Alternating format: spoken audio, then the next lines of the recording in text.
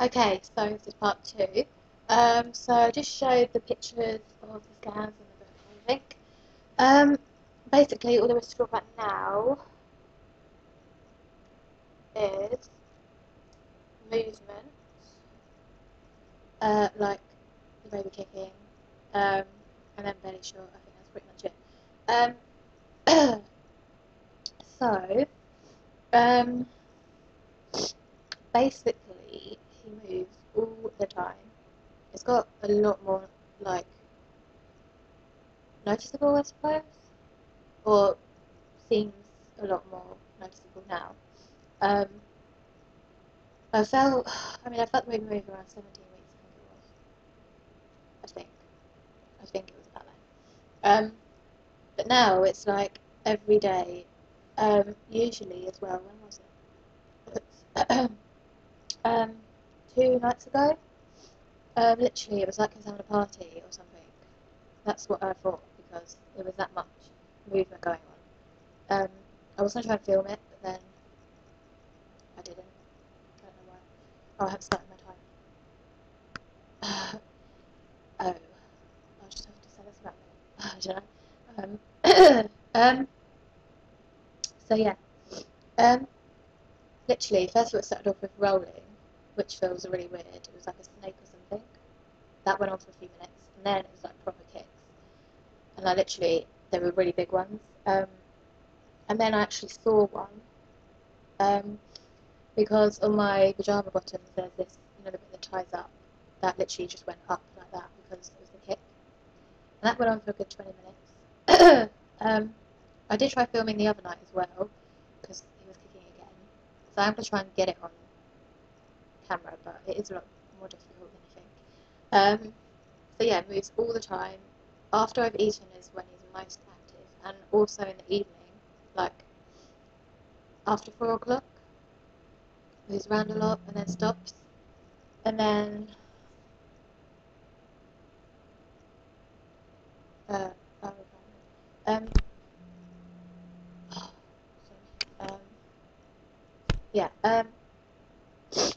sorry, yeah, so yeah, yeah, after food, and then when I go to bed, obviously because you're relaxing, you feel it a lot more as well.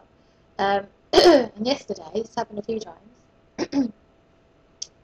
um, Basically, I've been sitting on the sofa, and then suddenly there's like a massive kick, and it literally makes me jump. It's that much of a kick because I don't expect it, and then suddenly there's this big kick, and I'm like, nearly jump out my seat because it's just, quite sudden.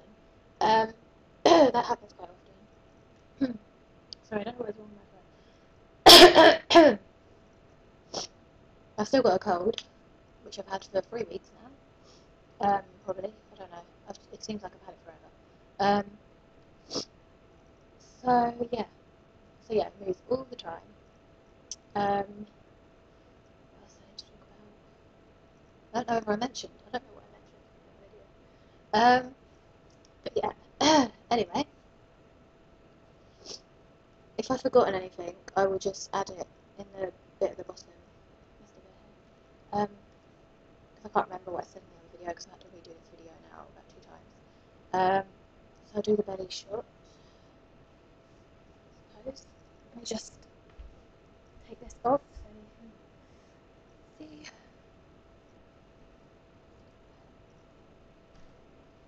So, if I stand here, so this is from the side.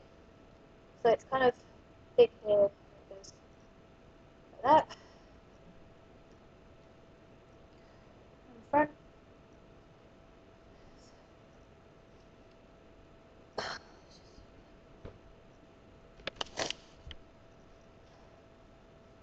So yeah, sort of rounding here now.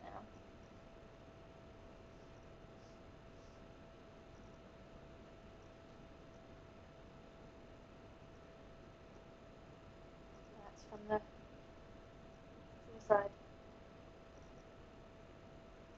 So that's the belly. That's 20 weeks and 1 day. Not that the 1 day really makes a difference, but So